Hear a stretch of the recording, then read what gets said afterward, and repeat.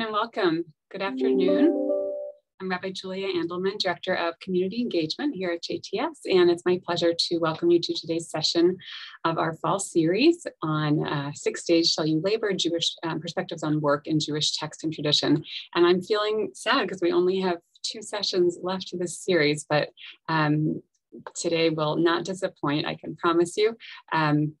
We're so pleased to have Professor David Fishman teaching us today. His session is entitled When Matzoh Bakers and Tallis Weavers Went Out on Strike, the Jewish Workers' Movement in Russia. So thank you, Professor Fishman, for teaching us today. Thanks to everyone for joining us, and special welcome to anyone who may be joining us for the first time today. I'd also like to thank an anonymous donor at the Chacham level who has sponsored today's session. Thank you so much to that donor for your generous support. And for anyone else who is feeling inspired by this amazing Learning with JTS Scholars, we invite you to partner with us by sponsoring a learning session. We have 3 levels, as you've heard me say many times, Chacham, Sadiq, and Nabi for $540, $1,000, and $1,800 respectively. And you can learn more by emailing learninglives@jtsa.edu. I want to give you a sneak peek, might be too strong a sentence, a phrase, but I guess announce that we are already planning our spring series. We're so excited about it. The theme for the spring is going to be emotions in Jewish text and Jewish thought. I'm very excited about it. It will really be wonderful, and as usual, showcase a huge breadth of JTS faculty teaching from their areas of expertise. We're going to take a bit of a break before that series, and we'll be starting on January 24th. So we'll have about a month off after this week and next week's session of the fall series. So hope you find other wonderful learning to do on Mondays, but then we hope you come back to us. All right, on that note, I turn it over to Tani for a couple of announcements. Thank you, Rabbi Andelman. So just to go over the Q&A for today's session, Dr. Fishman will pause periodically throughout the session, and we ask you to please chat your questions to Rabbi Andelman, and she will select a few to present to Dr. Fishman. For any technical or logistical questions, please initiate a private chat with either myself or Lynn Feynman. The PowerPoint presentation that Dr. Fishman will be sharing during today's session is now available on the series page. And I think we also shared a link in the chat. We will continue to share a link in the chat as well. So pleased to introduce Dr. David Fishman, a professor of Jewish history at JTS. As Julia mentioned, he's taught for us several times during the series, so we're so pleased to have him back. Dr. Fishman also serves as director of Project Judaica, JTS's program in the former Soviet Union. Dr. Fishman is the author of numerous books and articles on the history and culture of East European Jewry. His most recent book, The Book Smugglers, Partisans, Poets, and the Race to Save Jewish Treasures from the Nazis, has won awards and received broad praise and recognition. Pleased to turn it over to Dr. Fishman.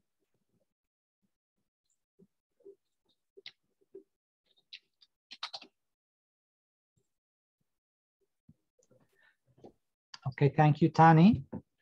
And thank you to Community Engagement for inviting me to participate in this series. As Tani said, I'm going to keep the format of presenting to you for about 20-25 minutes, then taking a break for questions, and 20-25 minutes. We'll do it 3 times. I think each of those units I'll conclude with a song, not me singing, but I've actually got recordings of songs from the Jewish labor movement. I'm taking you back in history to a time 120 years ago, more or less, between 130 and 100 years ago.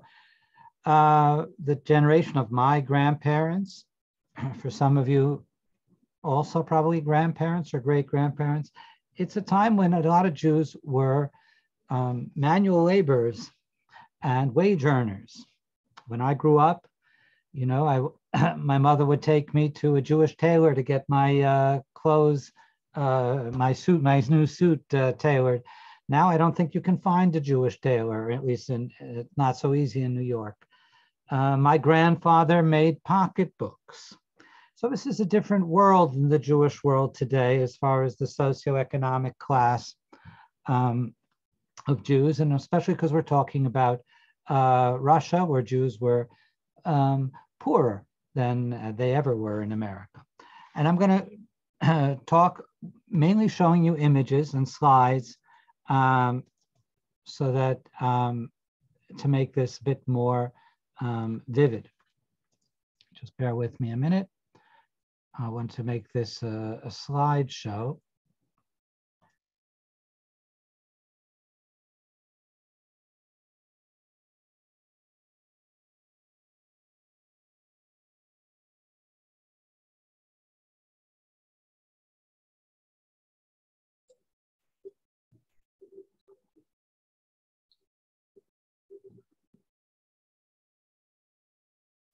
Dr. Fishman, oh, thank you. Let me unmute you.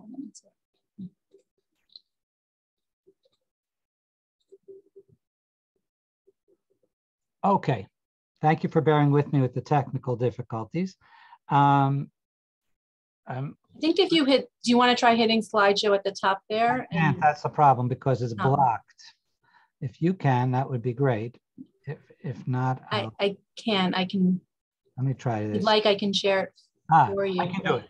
I can do it. Now you can. Okay. Here I am. Thank you for bearing with me. Okay, this is a map of the Pale of Settlement. I'm taking you back to Russia 120 years ago. The Pale of Settlement was the region in Russia, in Imperial Russia, Tsarist Russia, where Jews were allowed to live. So this map, the Pale of Settlement, going from the north near the Baltic Sea to the south near the Black Sea. This is where about 5.5 million Jews lived at the turn of the 20th century. It did not include, however, the Pale of Settlement, Tchum HaMoshev, Tchum HaMoshav, the biggest and most dynamic cities in Russian life. Namely, you can see St. Petersburg here, which was not in the Pale. And you can't even see on the map Moscow because it's beyond. Jews couldn't, or only very wealthy Jews, rare Jews, could live in St. Petersburg and Moscow. And the story of the Pale of Settlement is, in the 19th century, is one of increasing impoverishment and also of internal migration. The occupations that Jews once had were no longer viable. A lot of Jews used to work in the transport business, with wagons and with carts and moving things from here to there. But once the railway came along, Jews, there wasn't as much need for wagons and carts. So there went the Jewish transport business. Jews used to manage estates for the Polish nobility, But once the peasants were liberated and became farmers in their own right, the emancipation of the serfs, you didn't need Jews to manage estates. So Jews ended up moving to the bigger cities where there was these new opportunities, at least for some form of employment, and many of them became workers, manual laborers, cobblers, smiths, I'll come back to that. Seamstresses, that is, and you can see the sewing machine there on the right-hand corner, or even tanners that is working with leather. And this was not a great kind of work because Jews were working in shops, very long hours, very low wages. Usually, a lot of workers actually slept in the workplace in Russia. They couldn't afford to live anywhere else. The workday was, 14 hours a day was not uncommon. In the early Jewish strikes, one of the demands was a 12-hour day, a 12-hour workday. Again, people moved to the cities and took on this kind of work, not really because they wanted to, but because it was the only work that was available to them. This was downward social mobility. I should say that these workers worked in a kind of Jewish sub-economy. What I mean by that is if it was a shop, let's say producing clothing, socks, or let's say take another kind of shop, cigarettes, tobacco, you know, you had mechanized production, you had hundreds of or dozens of people working, and it was a Jewish sub-economy, by which I mean that the owner, the boss, the entrepreneur was Jewish, and all the workers were Jewish. This was almost a necessity in Russia because of Shabbos, because of Shabbat. I mean, only a Jewish employer would set up a business so that Saturday wasn't a working day. So you had Jewish workers working for Jewish businessmen.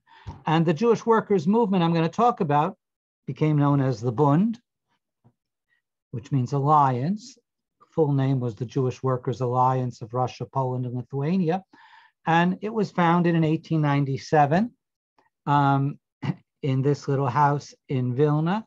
The same year, 1897, as the World Zionist Organization. And these two movements will be rivals, the Jewish socialist movement, the labor and socialist movement, and the Zionist movement will be rivals for much of the beginning of the first half of the 20th century. Now, really, the Bund's activity falls into three areas. One is economic, what it called economic struggle. And I'm just going to lay this out and then go into each one in detail, which is organizing trade unions, organizing strikes. The second was political struggle, which is much bigger arena, which is planning for a revolution to topple the Tsar and to eventually bring down the whole political system and to create a democratic and socialist Russia. And the third arena of activity for this movement, we can call Jewish activity. It is struggling for Jewish rights, for Jewish dignity, strengthening Jewish culture, secular culture in Yiddish, and eventually looking forward to a Russia that would be very different and much better for Jews. To put this in a broad sense, I will say, the Bund and Zionism were rivals in the sense that the Bund thought the solution to Jews' problems in Russia was not to leave, but instead not to leave for America or not to leave for the land of Israel, but the solution was to struggle to change the place where they lived, to transform the country where they lived into a much better and brighter place. That is sort of the overall. This is what you're looking at now is a picture of Arkady Kremer, often referred to as the father of the Bund. He was born in the region known as Lithuania. He went to university in St. Petersburg. He was fortunate enough to get into a university because later there'll be strict quotas on Jews going to university in Russia. In university, he will be exposed to socialist ideas. He'll read Marx in Russian translation. And then after finishing university, he actually goes back to his native land inside the Pale of Settlement. And he is the one who has the idea of really spreading socialist ideas among Jews in Yiddish, in their native tongue, and among Jewish workers. On the right is his book on agitation in Russian, which really talked about how to organize workers. Because the idea of the Bund was the first thing you do is you organize workers for their immediate needs into trade unions. And now that's a big deal because in Russia, all kinds of trade unions were illegal. Organizing workers was by definition illegal in Russia. All the activity of the Bund was done underground and illegally. Unlike the Zionist movement, which was a public movement, the Bund, at least till 1905, was an underground movement. I showed you the picture. It was founded in the attic of a little house in Vilna. Everything had to be done in secret. including this kind of propaganda and agitation among workers. And the most interesting book is the one here on the right, a Passover Haggadah shel Pesach al Pinus shel Chadash, but it's, as you can say, if you can read, arose gegeben von dem allgemeinen Yiddischen Arbeiterbund in Russland, published by the Bund. It's not a real Haggadah. Instead, it uses selected sections from the Haggadah in order to really spread the idea of liberation, right? And it's very interesting because how do you spread socialism among workers? You've got to Judaize it. You've got to present it in terms that Jewish workers can understand. And that means, for instance, to say, our plight as Jewish workers is like the slaves in Egypt. The capitalists are like Pharaoh. We have to liberate ourselves just like they did in ancient times. That simplifies the matter in a way that a simple Jewish worker, someone that hasn't had many years of education, can get the idea immediately. And that's much of what the Bund did in the 1890s, was spread these basic ideas that the workers have to organize, they need strike funds, they are entitled to dignity, they are entitled to a decent wage, decent hours. But the most difficult thing the Bund had to teach people, it was the idea of class conflict or class contradictions in Jewish society, that the Jewish businessman and the Jewish worker in many ways are not allies and are not friends. They have contradictory interests, and Jewish workers have to struggle against their employers and make demands of their employers. This was a very hard idea to spread among Jewish workers, but the Bund was able to gradually get that idea across. I'm showing you here pictures of early Bundish periodicals, Jewish labor period. This is a worker carrying the banner, the red banner of the movement, and trying to wake up from his slumber a fellow worker who has not become class conscious, right? And so the Bund uses Yiddish because it's the only language Jewish workers knew in Eastern Europe, at least the only one they could read. If they knew Russian, it was very rudimentary. If they knew Hebrew, it was, to recite things from the Siddur, but they didn't really understand it. So initially, the Bund uses Yiddish simply as a practical matter. But with the course of time, the Bund will come to embrace Yiddish as a value, as something that, as a Jewish value, something that needs to be perpetuated and strengthened and taken pride in. But initially, it's simply a practical tool. I will mention that the workplace was integrated. You saw women, a lot of these factories and shops had both men and women women begin to play a very prominent role in the Jewish labor movement and in the Bund. In general, it's socialist movements in Eastern Europe where women for the first time take on roles of leadership. These are two women who were prominent in the Bund, Patja Kremer on the right and Esther Frumkin on the left. Women play important roles as smugglers. You had to smuggle in a lot of underground literature. It was published abroad and then smuggled across the border. The Tsarist police was less strict as far as body searches with women than with men, and therefore the Bund took advantage of that and used a whole network of female smugglers. And more generally, it was the socialist milieu where women were, at least in principle, considered equals and were served on the central committee of the movement.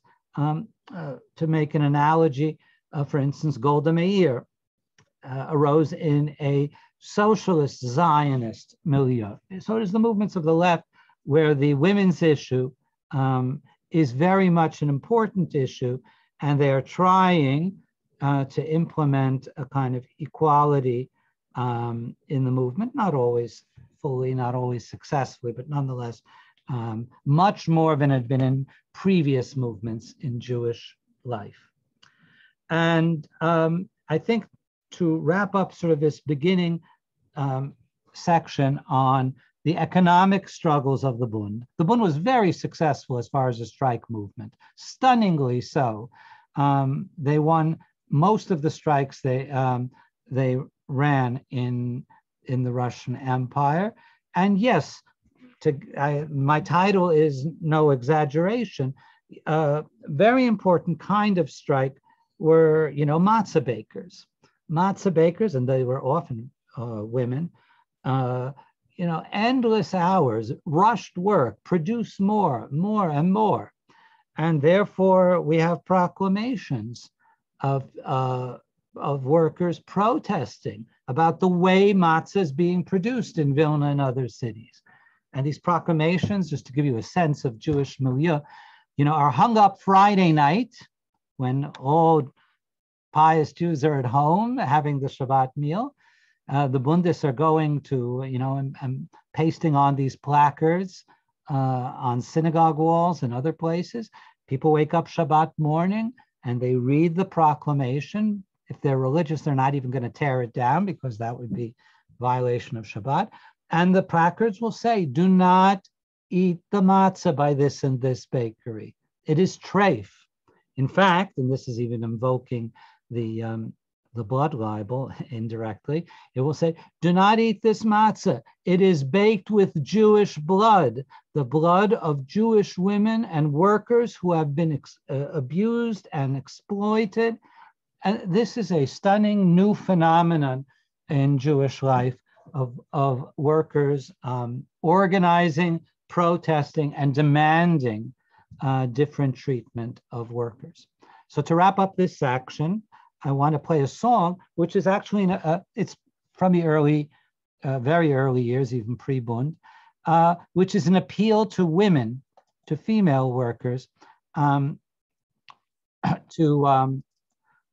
join the movement, to join the struggle.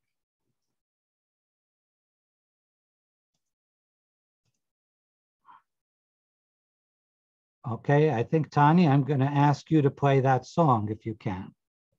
Can you? Sure. Just tell me which one. It's called Arbeiter Freuen. Okay, sure. And I will meanwhile show the text of this song. I'm not sure if I can share it. Well, I don't know if we can both share at the same time. Okay, then I will share the text. Thank you. We don't need to share. Okay.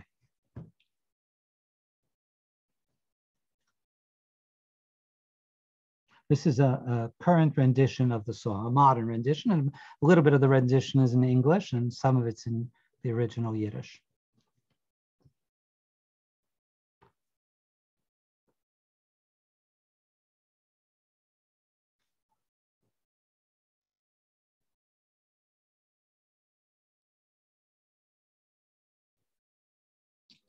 Okay, I seem to be, I'm sorry, I seem to be having an issue, but can you see the YouTube? Yes, we can all see it. Okay, okay.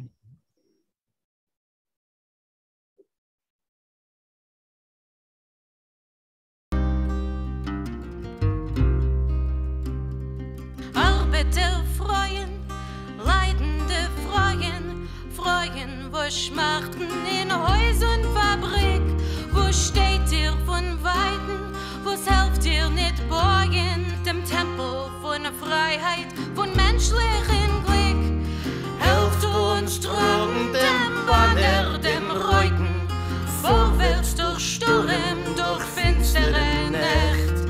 Helft uns Wahrheit und Licht zu verspreiten, zwischen umwissende ellendige Nacht.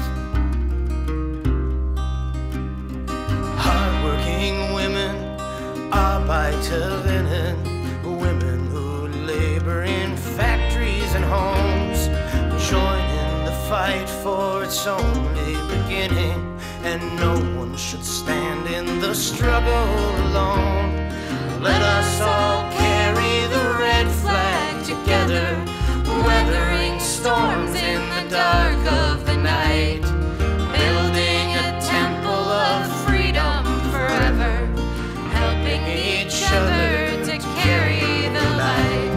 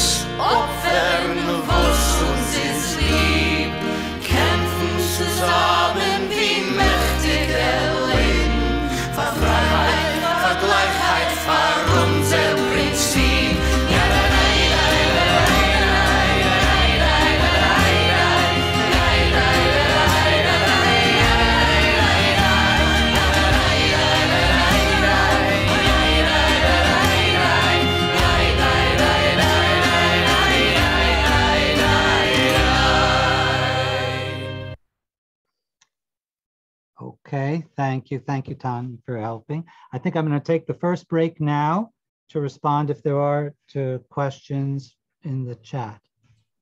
Okay, wonderful.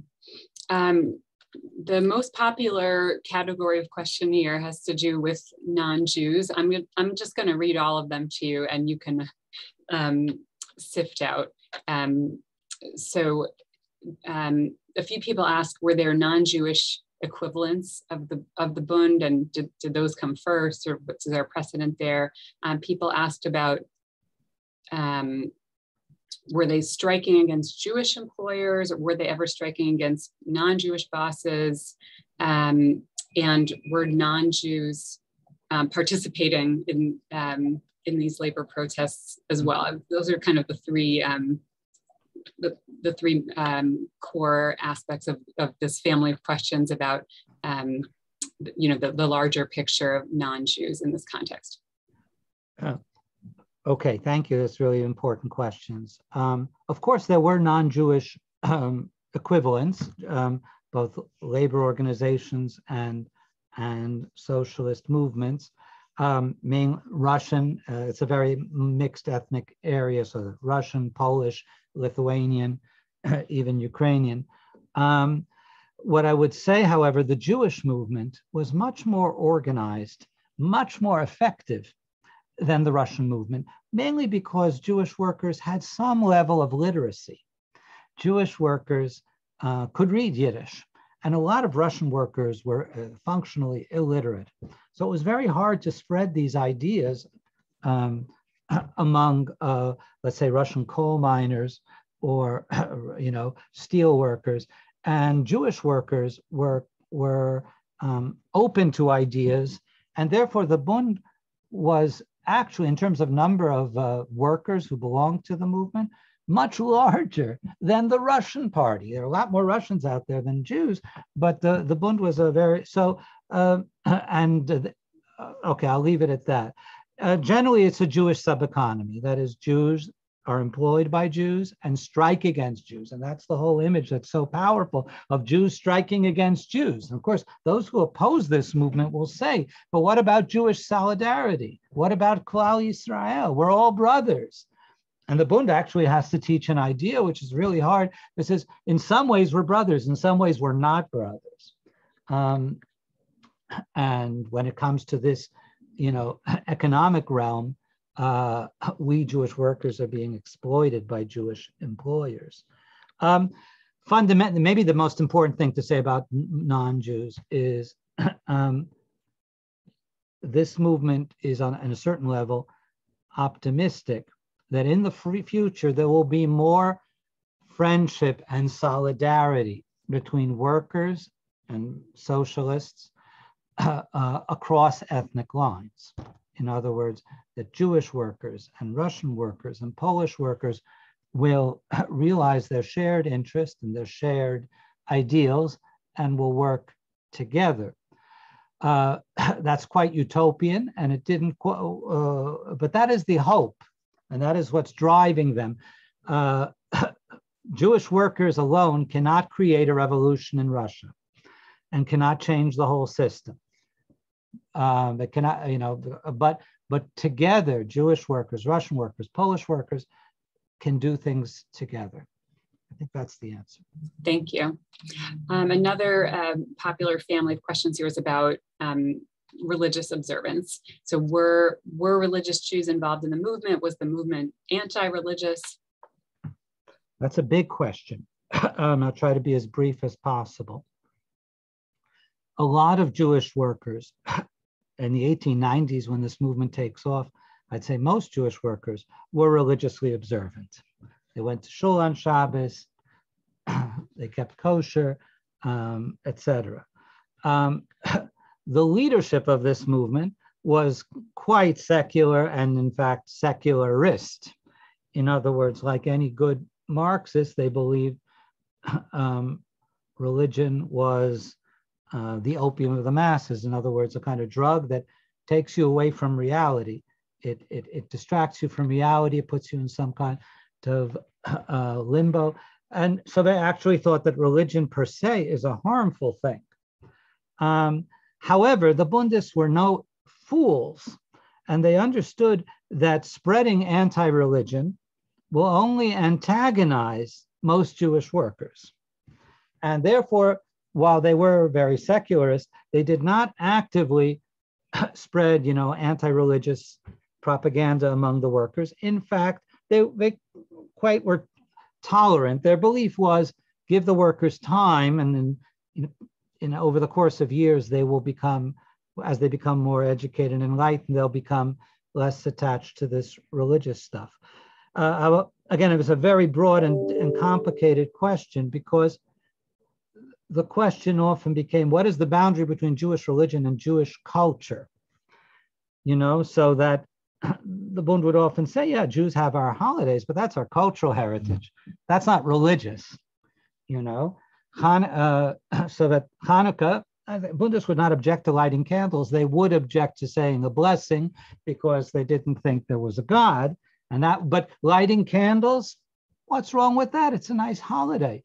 Purim is nice so they would all, you can have a masquerade and a ball and masks, and that's fun. It's Mardi Gras. But so often the Bund would support Jewish culture, which for them meant traditions of different kinds, but not religion per se.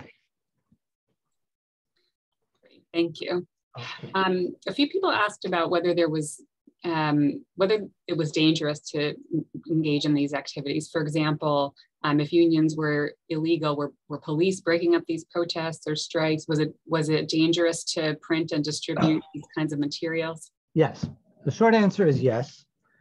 And the whole romance of the movement is its underground nature and its dangerous nature. And most of the activists were quite young, late teens and 20s. Yes, police beat up strikers and workers, and all the printing presses were underground. There were local printing presses. They moved from house to house. Meetings were taking place. There were safe houses, but usually you had to have meetings in places like the forest, outside of town. In other words, this is a very, yes, the excitement of the movement is precisely its, and its heroism is its dangerous nature. And I'm going to show you more. I'm going to develop that now. I think, Julie, I'll move on, if you don't mind, to the next section, if I can find my bearings. Here I am. Here we are. Yes. Now, I want to explain about this hero of the Bund, a martyr of the Bund, here Schlecker. To that, I need to make a transition and explain, while the Bund was involved in labor organizing, it never believed that labor organizing was a panacea, that, through you can improve the lives of Jewish workers just through strikes. Ultimately, that was just a stepping stone towards the bigger arena of political struggle, of fighting the whole political system of a czar, of an autocracy. I will remind you, Russia had no parliament of any kind in 1905, last country in Europe to even institute a parliament. It had no freedom of speech, no freedom of assembly. And so the Bund becomes a revolutionary movement. That is, the real solution to problems is to bring down the whole regime, the whole system, and build something better on its ruins.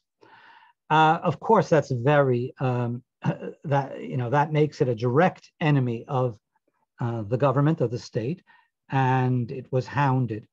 I mean, even having such a thing as a demonstration in the streets was very dangerous, because police, soldiers, Cossacks would all converge and beat up the demonstrators. That's the story behind this person here, Schlecker. What happened was the Bund had a demonstration on the streets of Vilna on May 1st, the workers' holiday, May 1, 1902.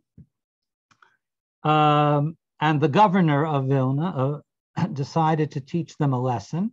They're walking down the streets with red flags, with Yiddish words on them, also Russian, but Yiddish and Russian. And the governor decided he rounds people up, he beats people, and then he did something quite extraordinary. Those who were arrested on that day, he took them to a town square and had them publicly whipped, stripped naked and publicly whipped. This created tremendous fury and anger. This had not been done. People had been sent to Siberia, people had been arrested, but publicly whipped, naked in town square. And the Bund took this also in a very peculiar way. This happened not only because they were demonstrators against the autocracy, political opponents of the regime. If they had been Russians or Poles, this wouldn't have happened.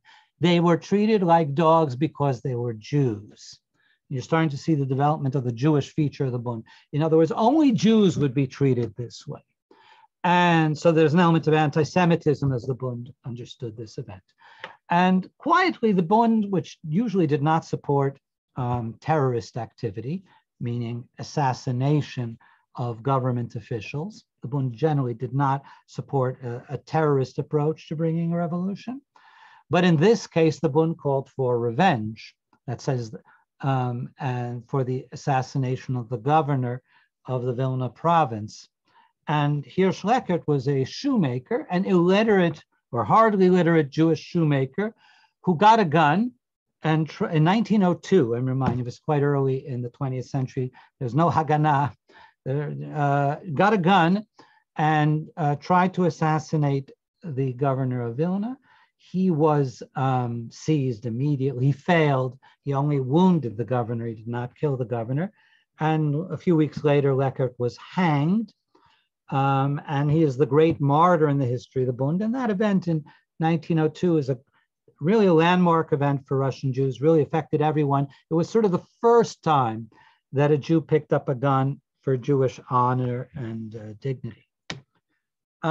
Yes, one of the struggles of this movement is the leadership is constantly changing because people are getting arrested. As soon as some people it's a very conspiratorial movement. What that means is people in the middle level of the movement don't even know personally the people at the top of the movement. Because if you get arrested and they ask you for names, you won't have a lot of names to give because you don't know most of the people. You have one contact. So the movement struggles with the fact of its illegality. And this is one famous figure. You can see him literally in chains. Here I'm bringing in another leader of the movement, Vladimir Medem, the theoretician, a big theoretician of the Bund. The Bund becomes more and more Jewish with time. And what I mean by that is, yes, they're a workers' movement. Yes, they're a revolutionary movement, but they become more of an avowedly Jewish movement that envisions a future where Jews will, in a future Russia, run their own communal affairs in a public way, what they call national cultural autonomy. Medem is the person who advanced that idea, that Jews in a future Russia should be recognized as a national group, and on the state budget, they should have Jewish public schools, Jewish publicly funded theaters, Jewish publicly funded libraries, Jewish publicly funded hospitals, that this is the vision of a future Jewish autonomy. Yiddish language should be recognized by the Russian state as one of the languages of Russia.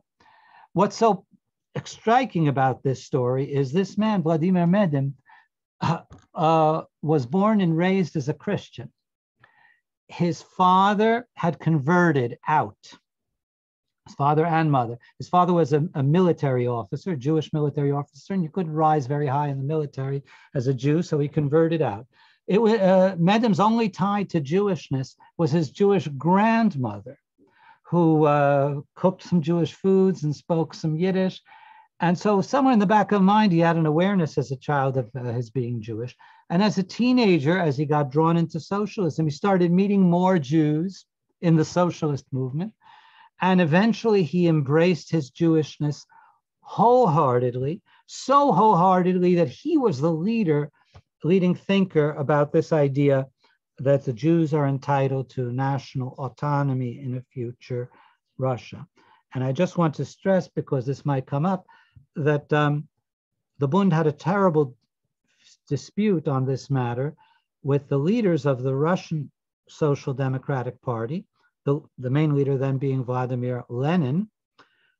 The Bund and Lenin should not be confused with each other. Bundists were never communists, and Bundists were actually quite anti-communist. Lenin claimed that Jews should assimilate. Lenin claimed that it was harmful for Jews to retain their separateness, and it was Medim who fought Lenin, saying, no, Jews are a nation, Jews are a people, and are entitled to perpetuate their language, their culture, their communal life. Yes, these are some examples of street demonstrations from the Russian period. There was a revolution in Russia in 1905. It failed eventually. It was successful for about a year, and then by 1906, and certainly by 1907, the autocracy reasserted itself. But you can see, and at the same time as that revolution, these are Bundist demonstrators in the midst of the revolution of 1905. In the midst of that revolution, the counter-revolution, that is the regime and its supporters, instigated pogroms against the Jews. The slogan actually was, "We'll drown the revolution in Jewish blood." The idea was that all Jews are revolutionaries, and the revolutionary movement is led by Jews, and therefore, if you're fighting the revolution, beat the Jews. The slogan was, "Beat the Jews and save Russia." And the Bund was instrumental, not alone, but definitely instrumental in the movement to create Jewish self-defense units against pogroms. The quality of this picture isn't great, but the one thing you can see is a lot of them are carrying pistols and some of them knives. And while the first pogroms were often like slaughters, the famous pogrom in Kishinev in 1903, but many of the pogroms in 1905 and 1906 were more like street battles. They start out as pogroms and then they become street battles because the self-defense units fight back. And yes, there are casualties and victims. And in a sense, the Bund took pride in their victims, right? In the sense of they fought and they died fighting. And that's why they make a group picture here of Bundists surrounding, three of their members of a self-defense unit who were killed, because this is now a matter of pride that Jews will fight. Socialist Zionists were also, it was really on the left that the Organization of Jewish Self-Defense, or actually they were just called in Russian Boyevie Triadi, fighting units, combat units, right? Which really captures what they were. Is Coalition, the Socialist Zionists, and the Bund are the main ones. So what you've seen here is a movement that initially was more about the working class, has metamorphized and is now concerned about the Jewish people as a whole, in defending Jews against pogroms, in assuring Jews a brighter future of national cultural autonomy. And that's important to stress. In fact, let me say this last point, that the Bund was really not very popular when it was a labor movement. That is, it was very popular among workers, among Jewish workers, but most Jews were not workers in the technical sense of the term. That is, a wage earner in a factory doing physical labor. Most Jews were, small tradesmen with a shop, with a stand, whatever. So as a labor movement, the Bund was not extremely popular in Jewish society as a whole. They were creating divisions in Jewish society. But as a political movement, as a revolutionary movement, a movement fighting against the Tsar, they enjoyed a lot of popularity in the Jewish community. You didn't have to be a worker to, if you were a Jew, you hated the Tsar and you hated the whole Tsarist regime. And you admired those kids who did something about it. All right, so I think I'll stop there, but I've really tried to develop the whole aspect of the political activity of the Bund at the turn of the 20th century. I'll take a break now for more questions. Okay. A few people asked about finances. So, for example, how are all of these activities, printing of materials and that sort of thing, funded? Was there a dues structure of some kind? There was a dues structure, but of course, let's start with the basics, which is, of course, workers don't have a lot of excess funds. So there were dues structures, and they're building strike funds, mainly strike funds with that. In order to strike, you got to have a fund to keep people alive while they're on strike. As far as larger expenses, first of all, they're getting help from America, because a lot of their cousins and friends have migrated to America and are doing somewhat better, enough that they can send money to the Bund in Russia. And again, as far as the political activity, not so much the labor activity, the political activity, there's tremendous sympathy among non-working class Jews, meaning middle-class Jews and Jewish intellectuals and professionals. And so they can even get donations from people from the middle class to fund this activity. You talk about relatives in America sending money. They were sending money not only to support their own family members in Europe, but actually supporting the movement. Yes, exactly. In other words, many Jews migrate to America with these socialist ideas, right? They'll build the American Jewish labor movement, they'll build, and so they're not only sending money to help their personal family and friends, they're helping, they want to help their communities, and they want to help their comrades who share the ideals they do. So yes, a lot of money goes that way. Okay, got it. Just kind of a general contextual question. Someone asked, what percentage of Jews were working in factories? What percentage of Jews does this kind of concern apply to? That's a great question. Let me say, 20-25%, no more. In other words, the definition of worker, or proletarian, as socialists call it, is you got to work for wages, in a shop or in a factory.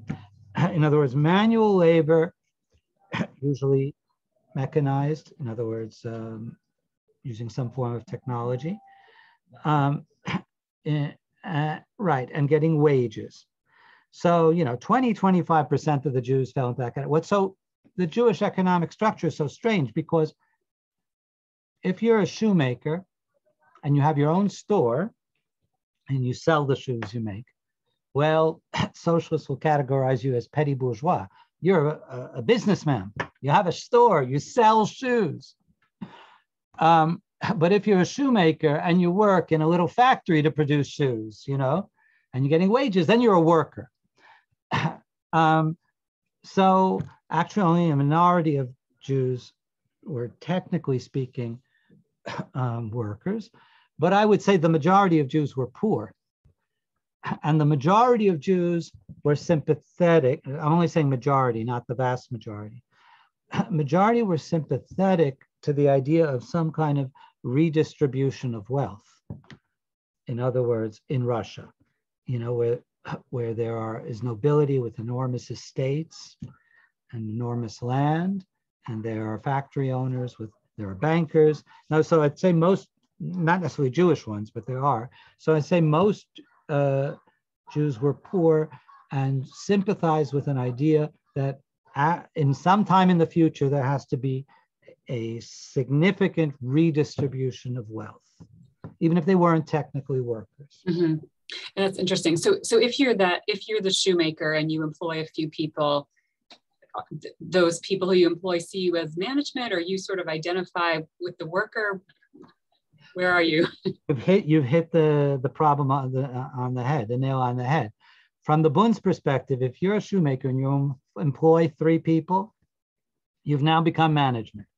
You're now a businessman. You've now become the enemy. Whereas, of course, and that's what many critics of the Bund will say. Well, what's this labor movement stuff? you're pitting one pauper against another pauper. You think that the person that hires 3 shoemakers is, some kind of capitalist. He's struggling to get by on his own. So that the critics of the Bund will definitely say that this, but Bundists will be pretty clear that, if you employ others, you've become a capitalist. If anything, the new model should be cooperatives. That is, workers collectively run the business. But once there's somebody making a profit, that's capitalism, even if you're really small. Right. A few people asked about Zionism, and I'm not sure if you're already planning to address that later. That's fine. Okay. One person asked what the conflicts were between the two movements. One person asked which movement did the rabbis hate more, the Bundists or the Zionists?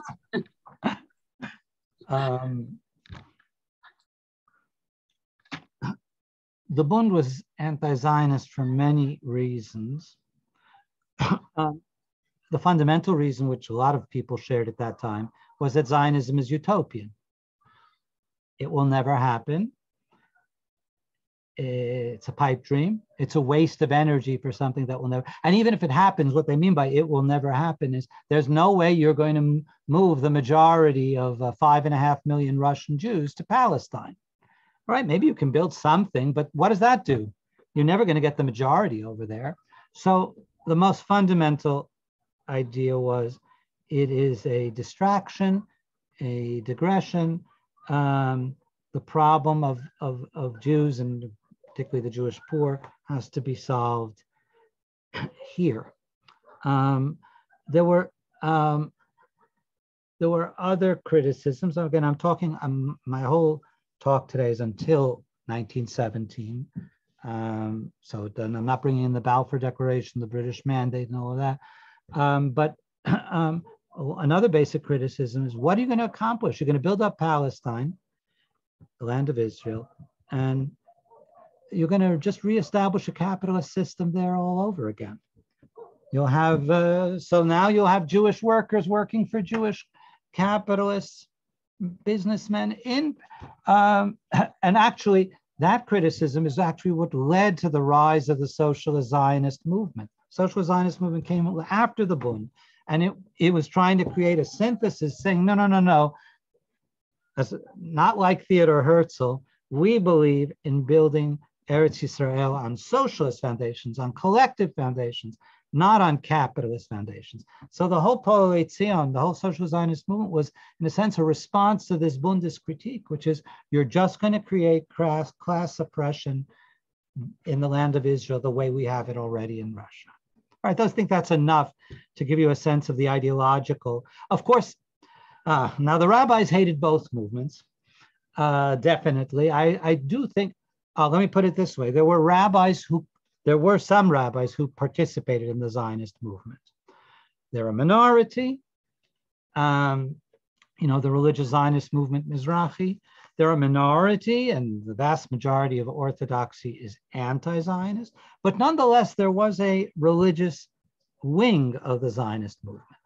There is no religious wing of the Bund. No rabbi was a Bundist. So I guess I'd have to say that actually the rabbis were political conservatives, which is you work with the regime that exists.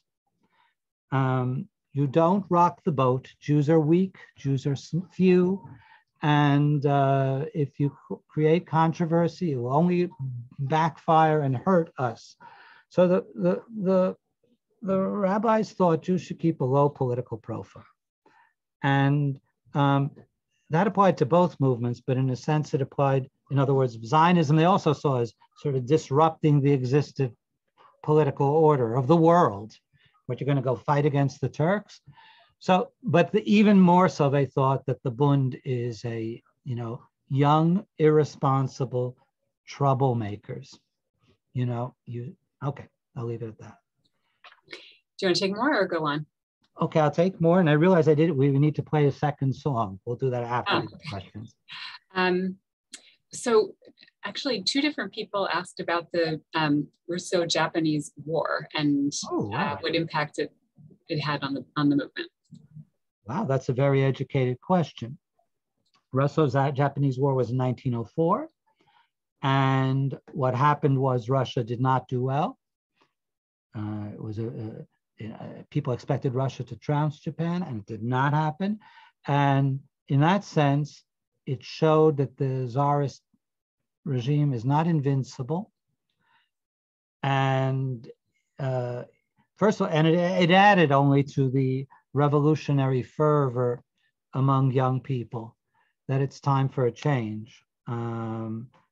I think that's enough to say, it added to revolutionary fervor, but this regime it can't even win a war against Japan. Right.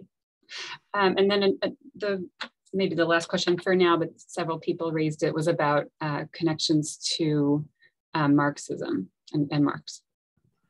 The Bund is a Marxist party. In other words, what that means is it believes fundamentally in the class division of society, and that kind of progression from feudalism to capitalism to socialism, that the workers and the bourgeoisie, the middle class's interests are irreconcilable. So it is a Marxist party. What's unusual about it, well, for us only, in Eastern Europe it's not that unusual. What's interesting about it is both a Marxist and a Jewish nationalist movement at the same time. It brings together both a commitment to Jewry, to a Jewish life, Jewish culture, Jewish rights. It doesn't embrace assimilation. That's a dirty word for the Bund, assimilation. But at the same time, it does believe that in economic matters, the Jewish workers and the Jewish middle class are at loggerheads. But they are Marxists, no doubt about it. Okay, I'll be clear about that. So maybe just to wrap that piece up. So one person asked specifically, and I don't think I want to say the name of this work because I'll almost certainly butcher it, but apparently Karl Marx wrote a work that reflected unfavorably on Jewish issues that create kind of an internal conflict. Okay. Marx, one of his young youthful writings is an essay on the Jewish question. It is, in my opinion, and I think most opinions, not all agree, I think it's an anti-Semitic treatise.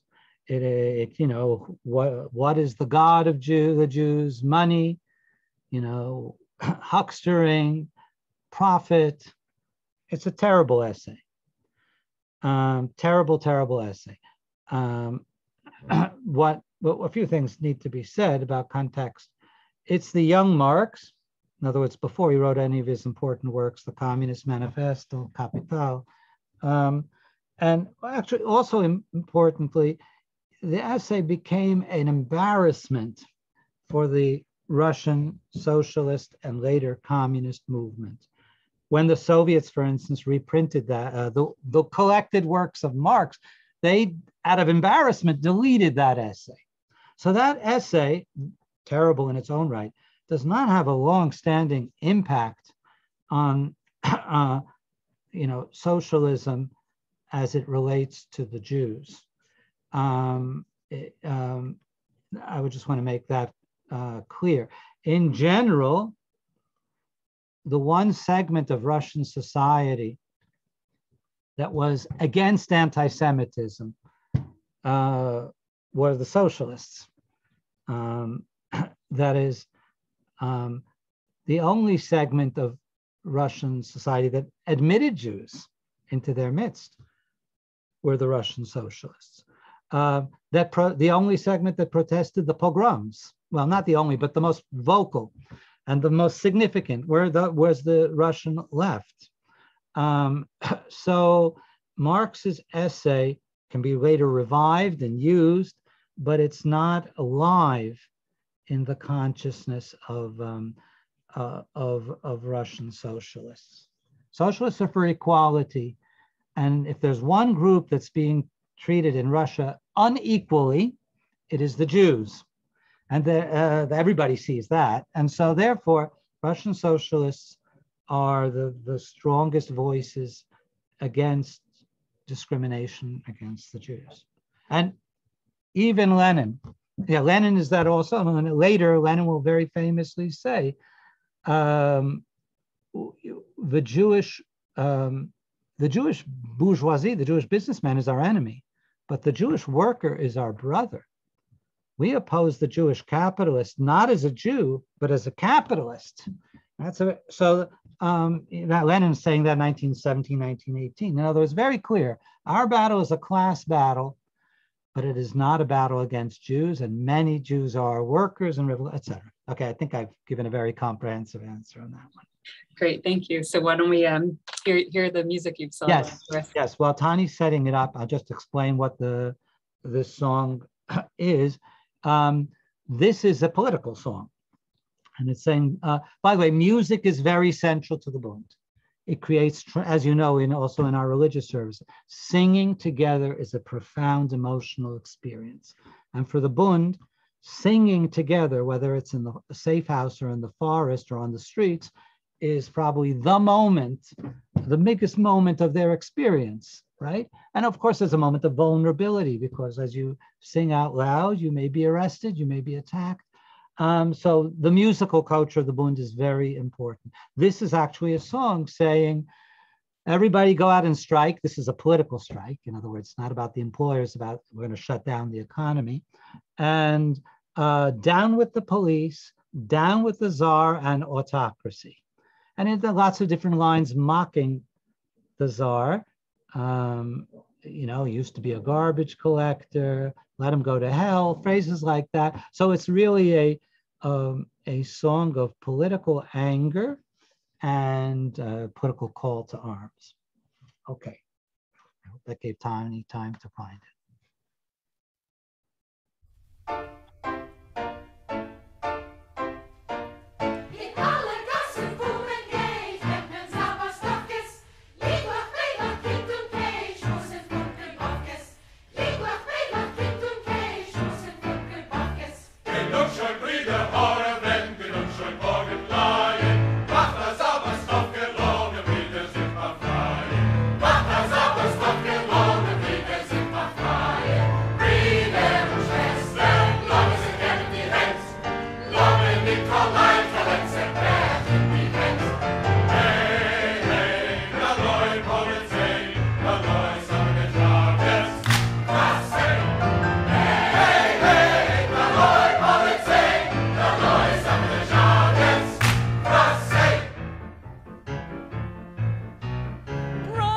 Sisters, all gather round. Together we are strong enough to bring this Tsar down. Hey, hey, naloi politsei, naloi samnechades, krasei. Hey, hey, naloi politsei, naloi samnechades, krasei. Brüder und Schwestern, lass mich sich nicht irzen, lass mich nicht gleikele, die jahrlich verkürzen. Hey, hey.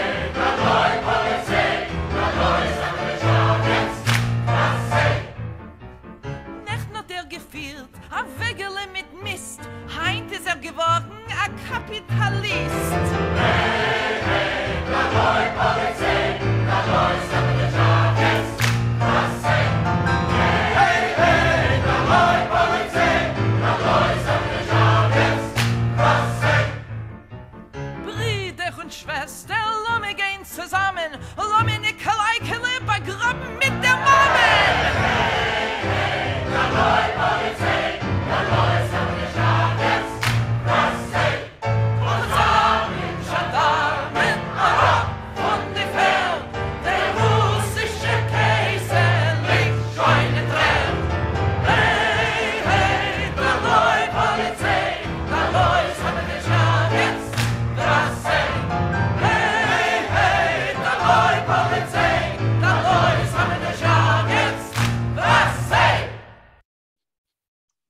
Okay, thank you. I've only got a couple more slides and a couple more observations, sort of to wrap things up.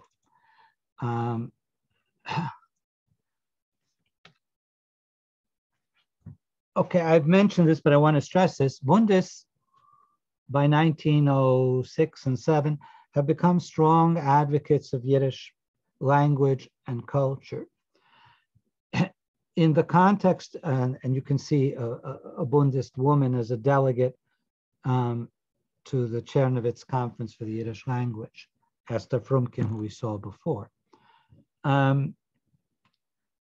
the context of Russia, what the Bund is mainly fighting is actually Russian. As Jews get more education, and as they become part of the big city life, more and more Jews are adopting Russian as their language, reading in it, going to school in it. And the Bund is actually very concerned about what it calls linguistic assimilation. And it actually says, you know, if a Jew has any self-respect, they should be leading their lives, not in the language of the oppressor, but they should be leading their lives in the Jewish language, namely in Yiddish. And so the Bund becomes very important in this Yiddish movement, which is, again, a kind of Jewish nationalism, saying Jews should live their lives as much as possible, definitely their internal and communal lives, in their own language and not adopt a foreign language, the language of the oppressor. So the Bund is crucial because, again, the workers are mainly monolingual. They mainly know only Yiddish. The Bund wants Jewish workers to know some Russian, but they don't want to be overwhelmed and simply embrace Russian culture. That is connected with another thing I wanted to mention, which is, you know, there are many Jews who are just members of the general Russian revolutionary and socialist movement. There are many Jews who are just working together with Lenin and the Russian Social Democrats. Most famous of them is Leon Trotsky, but there are many others, Yuli Martov, Pavel Aksorod, the list is quite long. The Bund is opposed to these people. Bund considers these people self-hating Jews because they consider themselves just Russian socialists. They basically deny their Jewish identity. The Bund gets into a dispute with them because they say, you know, Jewishness, who cares about that? We don't care about that. We're socialists, period. And the Bund is very firm in saying, no, we're socialists, but we're also Jews, and we should maintain our language, our culture, our communal existence. So that's a very important distinction to keep in mind. To wrap this up, I have 2 or 3 sort of final observations, and of course I can answer more questions. What did the Bund accomplish? Well, first of all, you know, it didn't control the world, right? So therefore, the course of the Russian Revolution, the fact that the communists came to power in Russia is not the Bund's fault. When the communists came to power in Russia in 1917, the Bund condemned it. The Bund was always opposed to communism, to Bolshevism. So history did not go the way the Bund expected it to go, wanted it to go. That's clear. So they were not political winners in that sense. Their legacy is in a couple of other areas, not in successful politics. One is they really did lift the morale of Jewish workers and more generally of Jews in Russia. Being a worker, a Jewish worker in Russia was probably being like the lowest of the low in society. You're both a Jew and and even among Jews, you're just a worker. You're a menial laborer. You get nothing paid. You have no value. And this movement really created a sense among workers that I have dignity, I have value, I am an agent in history, I can actually do something to better my life. I don't have to be passive. I don't just have to take it, but I can, so it's a very important kind of psychological transformation to get a whole category of Jews that were rather passive and fatalistic to say, you know, I can do something and I'm worth something. So, and people now looked differently at Jewish workers because many of them were taking up guns against pogromists, and many of them were heroically demonstrating in the streets. So that the whole status of Jewish workers changed thanks to them. That's one legacy.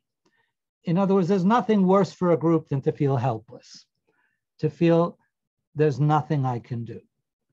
And the Bund was very successful in getting across to the lowest classes of Jews, no, there are things we can do and we're going to do them. They had no money. This is, getting back to finances, this is not a rich movement. This is a poor movement. The main thing they have is a lot of energy and a lot of voluntarism. A lot of, I mean, people are doing things not for pay.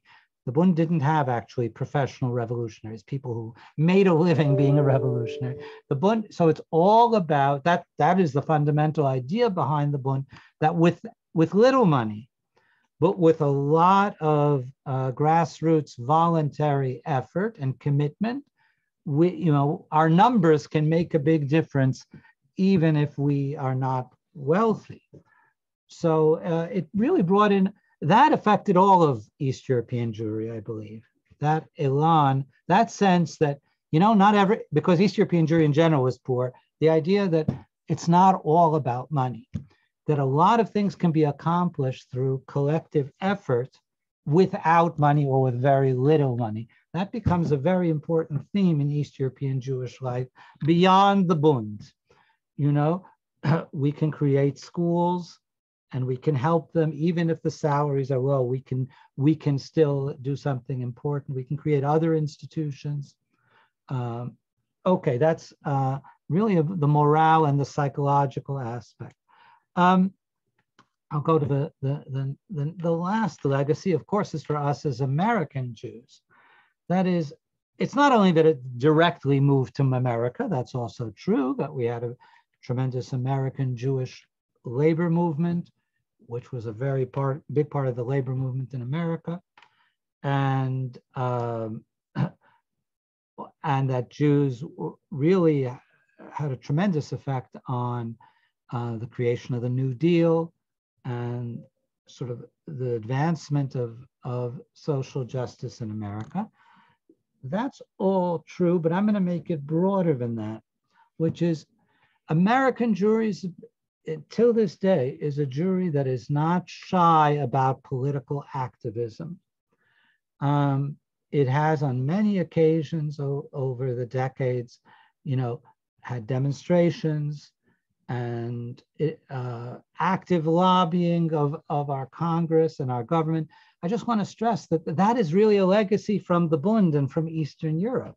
That is that you don't keep a low profile the way the rabbis wanted. You don't, you know, do only quiet diplomacy, but you proudly and vociferously make demands, voice your concerns. You don't sit on the sidelines. And the activism, the political activism of American Jewry owes a great deal to the political activism of our grandparents and great-grandparents in Eastern Europe. We are the way we are, whatever we're doing, whether we're fighting against racism and against anti-Semitism, or we're standing up for Israel. That very posture of we're going to openly say what we think and organize for our interests. You know, whenever I see that, I think, well, that's thanks to our grandparents and our great-grandparents from Russia. Okay, I'll end on that thought, and if there are more observations or questions, be happy to answer. That's such a helpful and interesting context, the way you just ended. And I don't think that you mentioned Workman's Circle specifically just now, but many people have asked about Workman's Circle, which is connected, of course, to what you were just saying. So that was actually my teed up question for when you finished. Yes, the Workman's Circle wasn't officially connected with the Bund, but it was all created by people connected with who are former Bundists who came to America. Yes, the Workman's Circle, first and foremost, and it's still around now, it's the Workers' Circle, but it was a very powerful organization among the immigrants at the turn of the century, very numerous. It was officially not a political organization, but a fraternal order. You know, it provided medical benefits and cultural services. But the truth is, it and its orbit of organizations was a very, it was the most connected with the Workman's Circle was the Yiddish paper, the Vorwärts, which was the biggest Yiddish paper in America at the turn of the century. So that orbit of organizations had very tremendous impact. The Workman's Circle sent a lot of money to the Bund in Russia in those years and hosted Bundist guests, and there's a lot of traffic back and forth between the Workman's Circle in New York and the Bund in Russia. Okay, and someone did actually just ask about the forward. So maybe you could say another word about that. So yeah, can you just elaborate on that a little bit and how? You understand the immigrant milieu, the East European immigrant milieu, was overwhelmingly a Yiddish language milieu. It took time for them to learn English, and those who do, even though never felt quite as comfortable in it as they did in their native tongue. So the Vorwärts in the early 20th century has a daily circulation of 250,000. That's an enormous circulation. So it's the most influential voice in the immigrant milieu in New York, and it goes through many metamorphoses.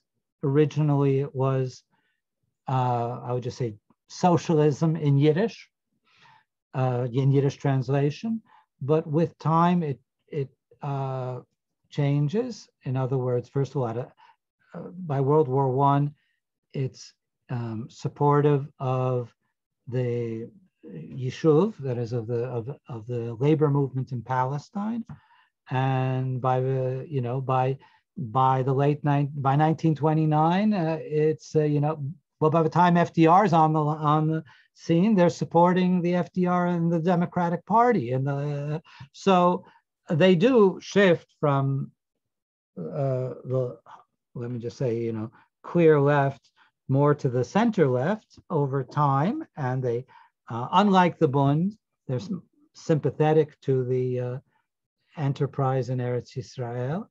So they make their adaptations, but they're, and of course the Vorwärts is a great paper, had many great Yiddish writers write for it, had novels in serialization. And so it's both a political and a cultural presence. I think that's what I'll say on the Vorwärts. Yeah. Great, thank you. There was a follow-up to the Zionism comments that you made earlier, and whether the kibbutz movement in I guess Palestine was right. You talked about the Bund being sort of anti-Zionist, or the fundamental clash between the two, because why we built a capitalist society somewhere else. So the kind of the socialist streak in Palestine, was there a connection there with the Bund or its philosophy anyway? There was the only connection, I think. There's the connection, first of all, that all socialist Zionists, including the kibbutz movement, look to the Bund as their kind of parent movement or uncle. In other words, their predecessor. Often their predecessor, because the Bund came first, before the kibbutz movement. The predecessor that made some basic mistakes, of course, because they weren't Zionists, but still they looked up to them. I showed you earlier a slide of a poem about Hirsch Leckert published in Hebrew, right? So in other words, Bundist heroes lived on even in the culture of the Yishuv, of the socialist Zionists in Eretz Yisrael. So there is respect for the Bund among socialist Zionists in those days. The kibbutzim, as I mentioned, socialist Zionism was largely a reaction against the Bund. In other words, you can be a Zionist and a socialist together. It's not Zionism or Bundism, as it had looked like it was in 1900, but you can be both a Zionist and a socialist, and that's the great genius of the kibbutz movement, to create a synthesis, if you want, between Bundist ideas and Zionist ideas. Thank you. All right, so different people here are positing theories as to what brought the ultimate end of the movement, and rather than sharing all their different theories, I'll just ask you what ultimately brought the end of the movement. Well, it depends what we're talking about. If we're talking about the movement in Russia, that's simple. The communists came to power in Russia. They created a one-party state in which the Communist Party was the only party, and they liquidated all rival political parties, both Russian and also Jewish. So it's true, some Bundists did join the Communist Party in Russia. I can talk about the reasons why, but most did not, and the Bund was simply liquidated. It was closed down in Russia, period. Like all other non-communist political parties. That happened in 1920. But the Bund lived on in Poland, a separate state after World War I. There was a Bund in Poland. I didn't really want to talk about the Bund in Poland between the two world wars, a whole other era, another chapter, another context. In some ways, from my perspective, less heroic, less impressive. The problem the Bund had in Poland between the two world wars was they were so quiet, so obviously, socialists were so obviously a minority, and in many ways a persecuted minority. They could have very little political impact. They could have very little political impact because parties of the center and the right were dominant, both among Jews and among Poles. But the Bund existed, down to the Holocaust and in the Holocaust. There were Bundist fighters in the Warsaw Ghetto uprising. I imagine technically on paper, the Bund exists somewhere as an incorporated entity here in New York. But I would say that the collapse socially of a Bundist ideology, it comes with the Holocaust. In other words, if you look at the DP camps after World War II, the vast majority of survivors are saying, let us into Palestine, let us into Eretz Yisrael. There are Bundist groups, but they're they're small, they're few, far between. In other words, the final crush of the Bund and is the crushing blow to all of Jews Eastern Europe is the Holocaust, which also meant for most, an end to that dream of a better future for Jews in Eastern Europe. The Holocaust is what made that, for the vast majority of Jews, no longer tenable. There can be a better future elsewhere. It can be in America, it can be in the land of Israel, but for the vast majority of Jews after the war, that dream now looks like an illusion, a very sad, tragic illusion. So that's what I would say is, in historical terms, as far as its historical significance, that is the end of the Bund. Right. So it sounds like you talked about the impact of the movement here in America, and someone asked, is there a legacy of it in Russia or in Europe? It doesn't. In light of your question, it doesn't. In your answer, it doesn't seem like it. There is, but it's real. Yes, there is, but there is interest in the Bund among Jews who identify with the left in Europe. I gave a paper on the Bund at a conference. Now everything's remote, right? So it was based on a group in Genoa, Italy. And they're all Jews, people who identify strongly as Jews, but are, of the left in Italian politics. And they wanted to hear about the history of the Bund. I would say wherever there are Jews who are on the left, there is admiration of the Bund. And it stands as some kind of symbol.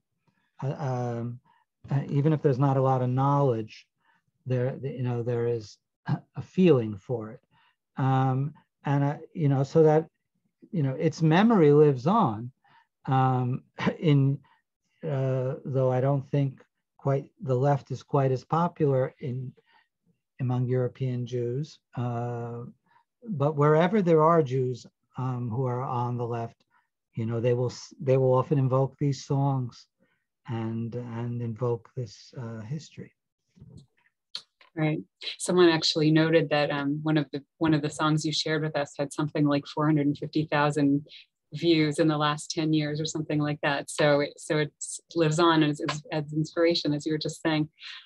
So maybe just a small and quick question to wrap up with. Someone reminded me that the title of your session referred to Matzoh bakers and Tallis weavers, and you talked about the Matzoh bakers. I don't know if we talked about the Tallis weavers. If you should throw in anything about them at the end. What's so cute is in Eastern Europe there was one town which was the capital city of Tallis making, Dubrovna, which is in Belarus. And Dubrovna is where they made Tallisim for all of Eastern Europe. And but of course, that once you have real shops and factories making Tallisim, that's wonderful for the Bund. They come in and they organize, and and so the Tallis weavers of Dubrovna, this is like a national strike, right? When you shut down the making of Tallisim in one town, you've shut down the making of Tallisim in all of the Russian Empire. So they won their strike, the workers of Dubrovna. So interesting. I never would have guessed they were all made in one place. Thank you so much for this wonderful lecture. I learned so much, and I really the idea of this lasting inspiration and kind of the kind of giving birth to American Jewish activism is really a wonderful takeaway, even though, as you said, they didn't achieve the aims that they wanted in Europe. But thank you so much for all of this nuance and detail and insight. It was a wonderful lecture. We always are so happy when you teach us. We hope that you will come back for the next series.